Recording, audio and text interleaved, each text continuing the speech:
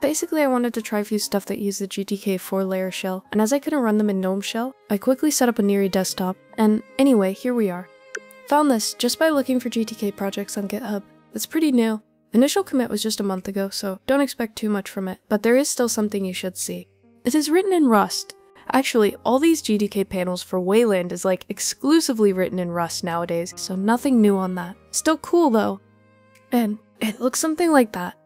The workspaces indicator, active app indicator, a ghosty fellow citizen by the way, system tray, main menu and battery, calendar and notifications, okay?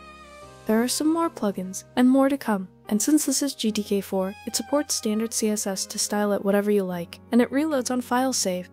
You gotta know though, for some strange reason, in every such desktop, the images look way better than what they really are. No idea whatsoever why that happens.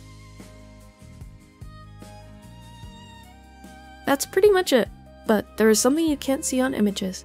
Hold on. So you know, every time we're gonna exit desktop, we get a confirmation, huh? Well, not here.